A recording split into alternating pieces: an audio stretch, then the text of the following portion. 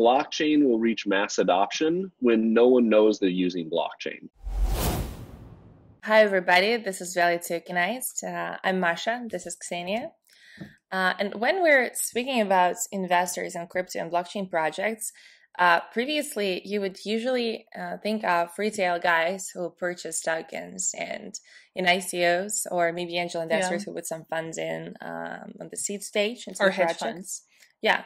However, right now we really see this crypto venture capital, just traditional venture funds who are exploring this thing either as a natural kind of extension of their existing portfolios or just some very interesting tracks for themselves. And I guess it is the sign that the industry is maturing. Yeah, I think it is the sign. And actually, it's very relevant for both investors to understand what are the right projects and how industry is evolving. And for projects who are looking to attract more capital to further develop and create this infrastructure for blockchain industry. Yeah, and that's exactly why today we invited Stephen McKeon, professor at University of Oregon and a partner at Collaborative Fund, who recently started to invest in blockchain projects and formed a separate full team for this. And Stephen is going to tell us about that, how they choose projects, and what are their criteria for investment.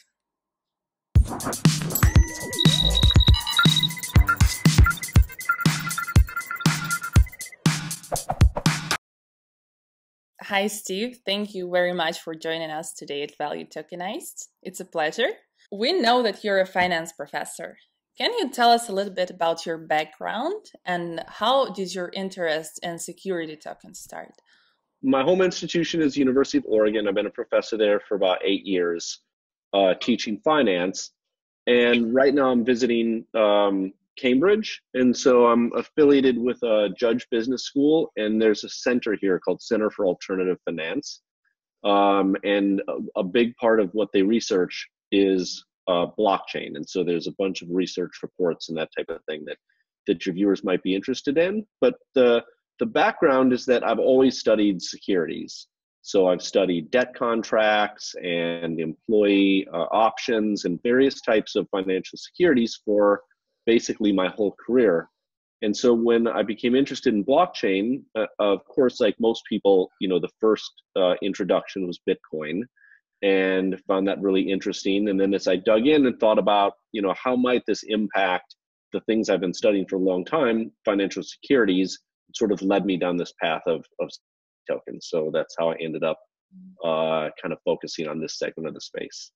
And now you recently joined Collaborative Fund, which has been focused on projects in sustainable urban development and health, some projects for kids, so really a big fund and with a variety of tracks.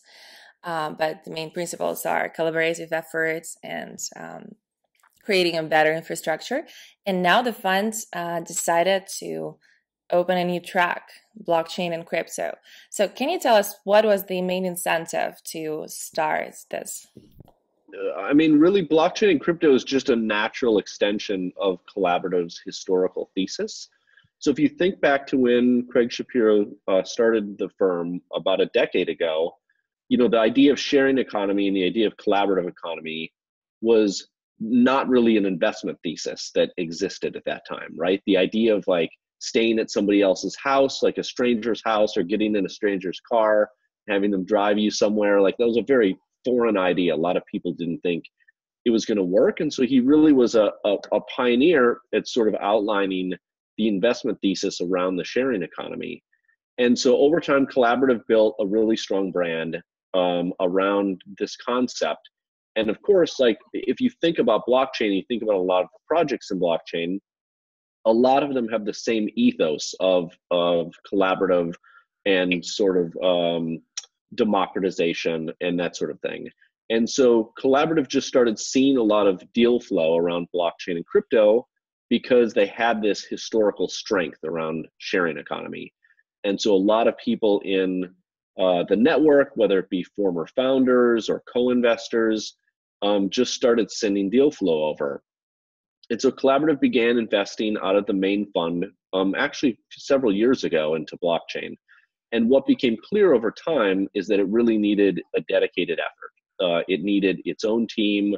It needed people that were focused on crypto every day, thinking about the space, thinking about how it's going to evolve.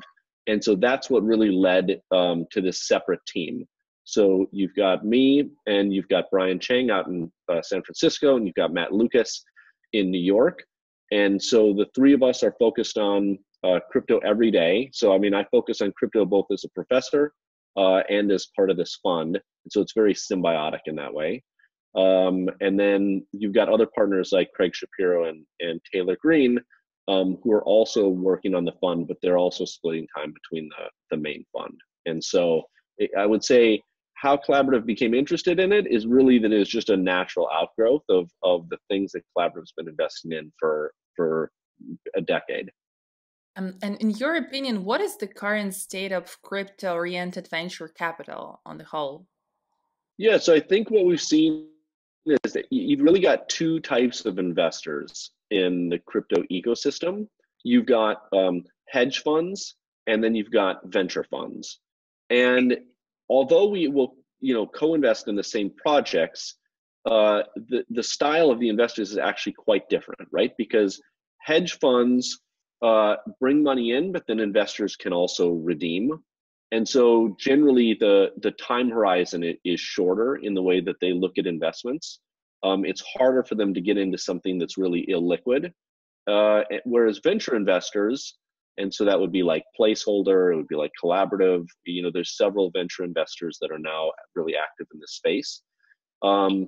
We think of ourselves more as long-term capital, right? So when we engage in a project, we don't anticipate, selling it right after launch, or really selling it at any time for probably several years or many years. So historically, the way VC funds work is you raise capital, you get commitments anyway, and then you raise capital as you find investments. And then you really will grow those companies for 5, 6, 7, up to 10 years even before the exit.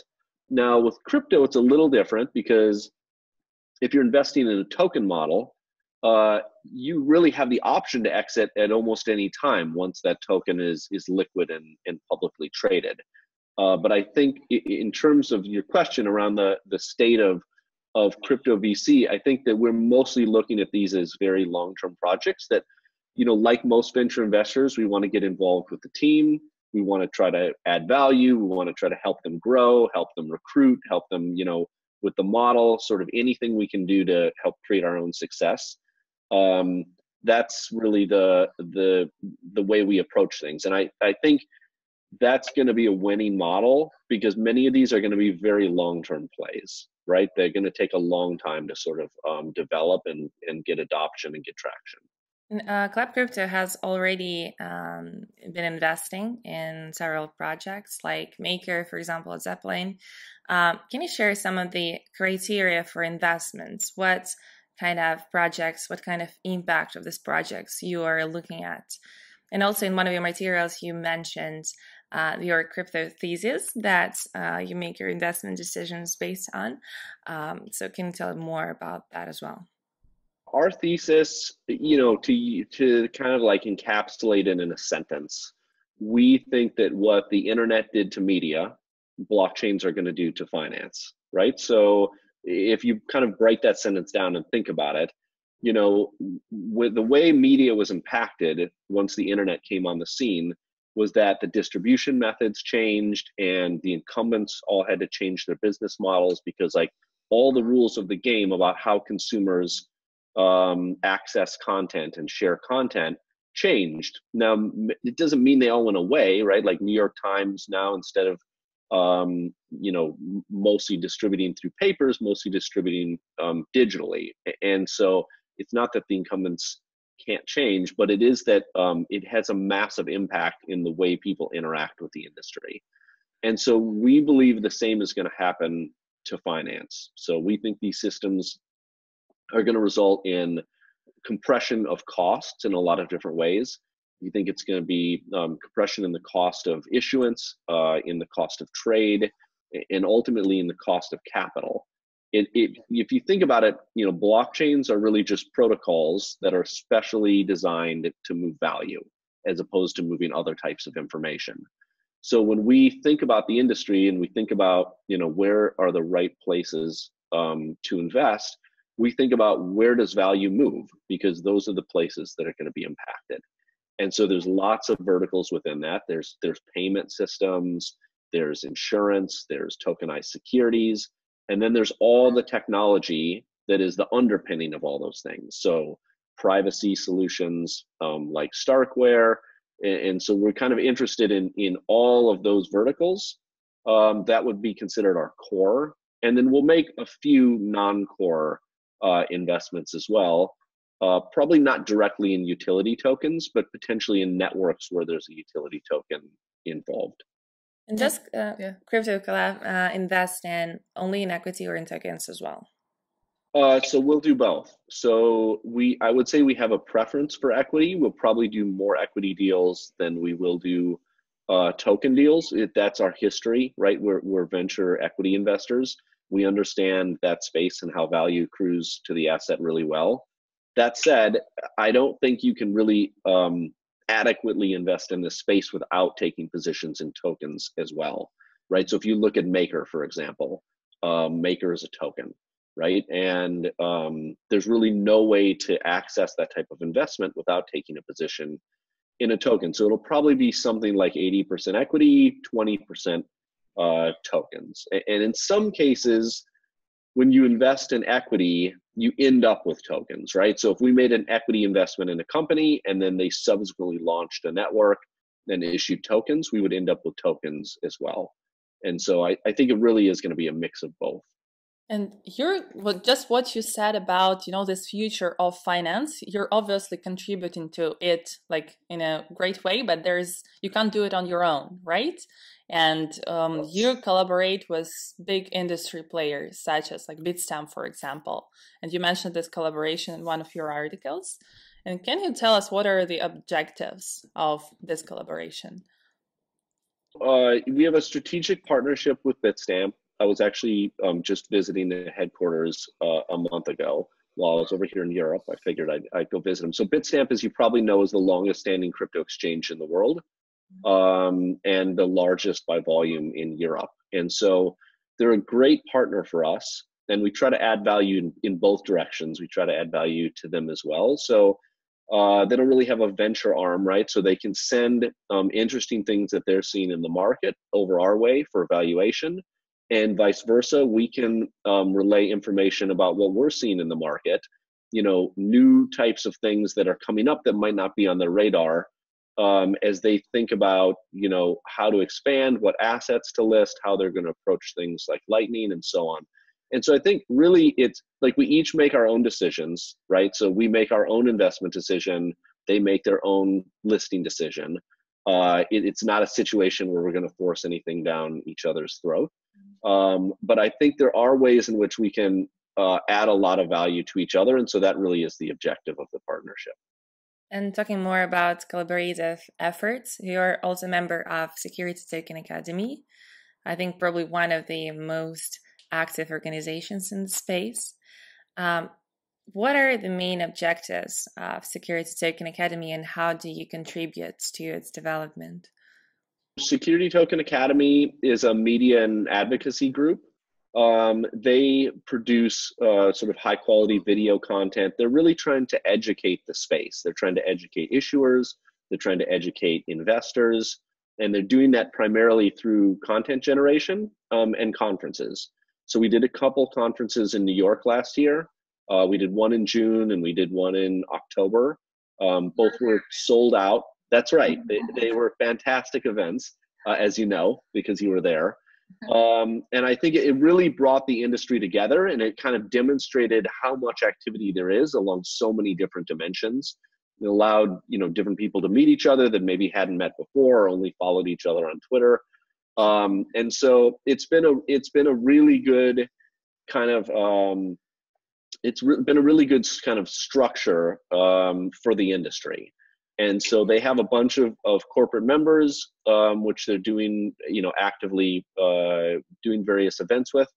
And I think the objective, again, is really just education. So one thing I would mention is that they have something called the Security Token Edge, which is a weekly newsletter.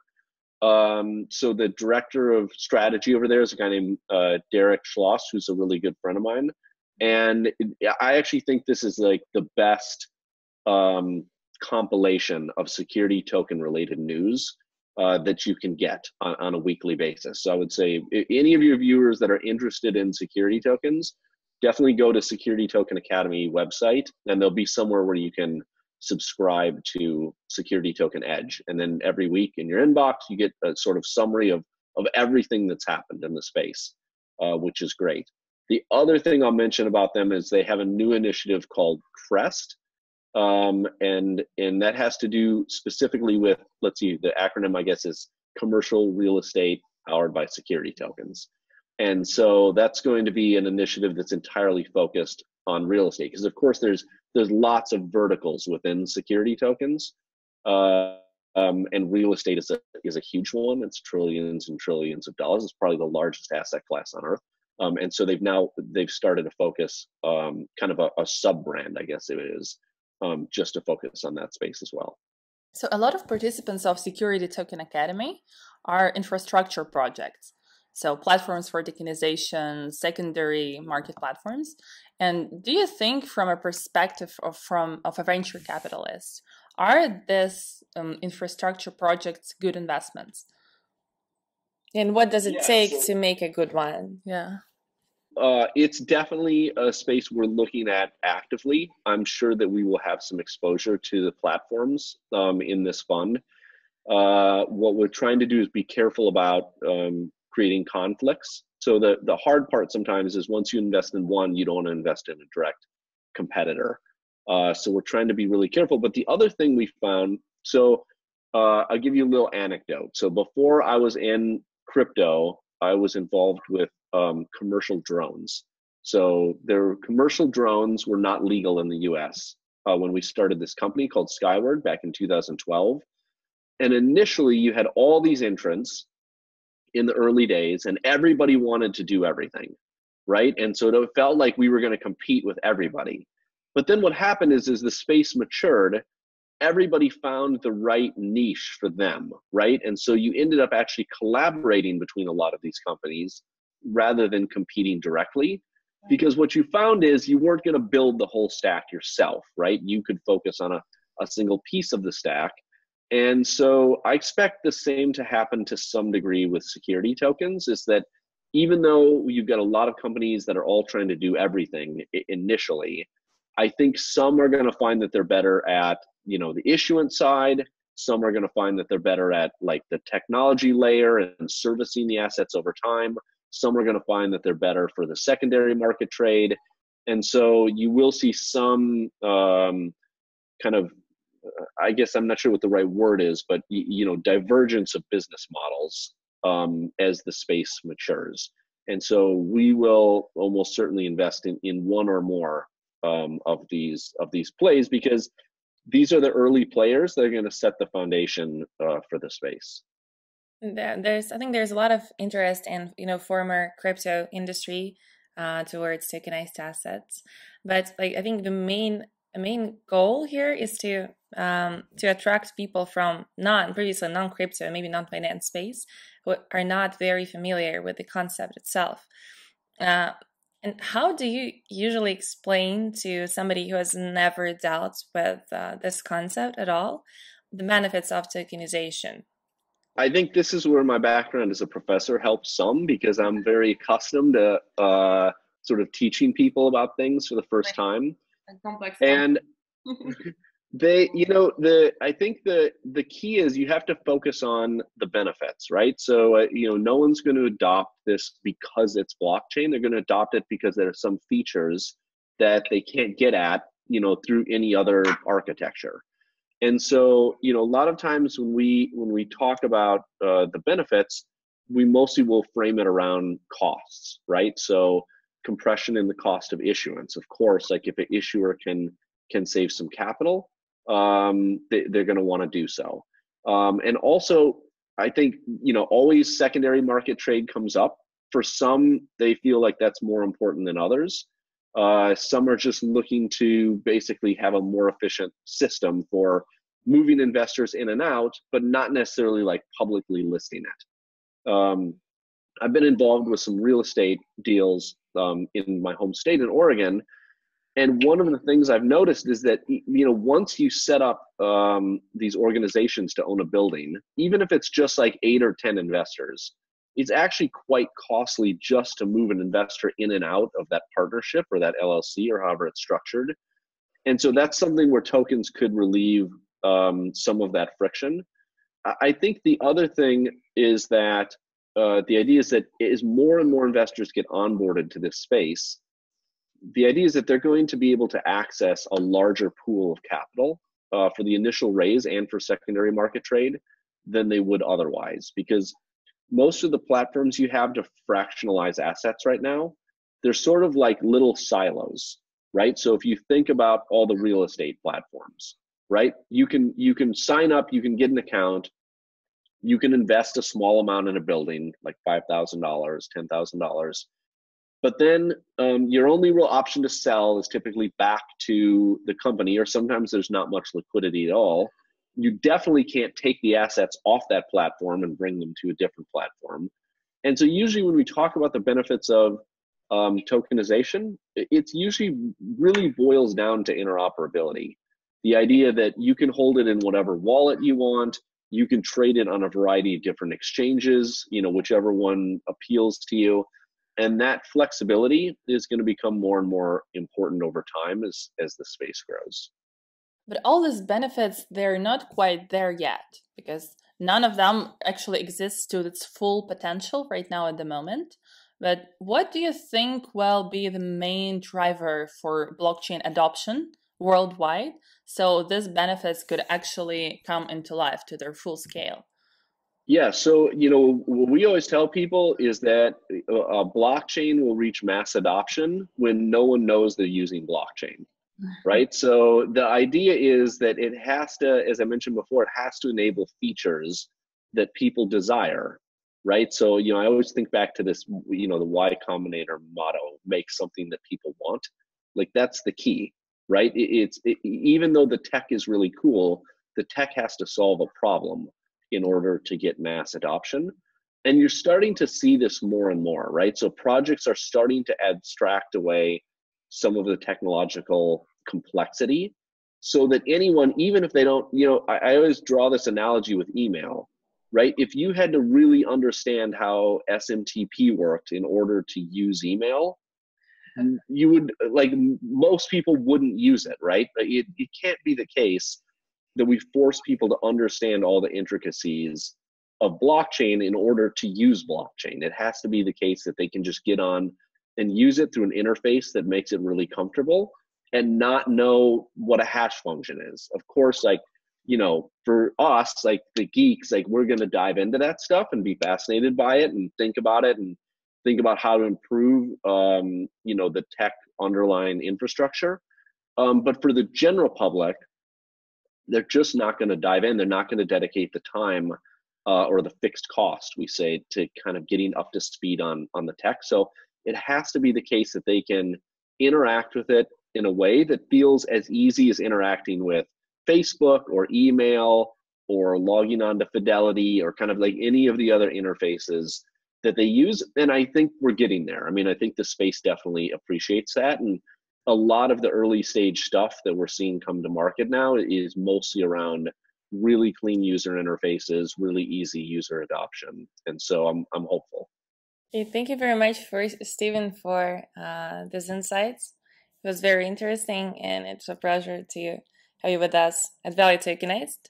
Actually, when we started to explore security token space on our projects over a year ago, I read and actually translated in Russian one of your articles, I think, Security Token Thesis. Yeah, and awesome. So I think I can say that our security token journey started to some extent with your articles, with your work. So thank you for the kind words. It's always great to hear that. Pleasure to be here. Take care. This was Value Tokenized. Thank you for watching. Subscribe to our Twitter for fresh news and short videos on tokenization. Subscribe to our YouTube channel if you haven't done it yet. And feel free to ask questions to our guest in the comments below. Bye. Bye-bye.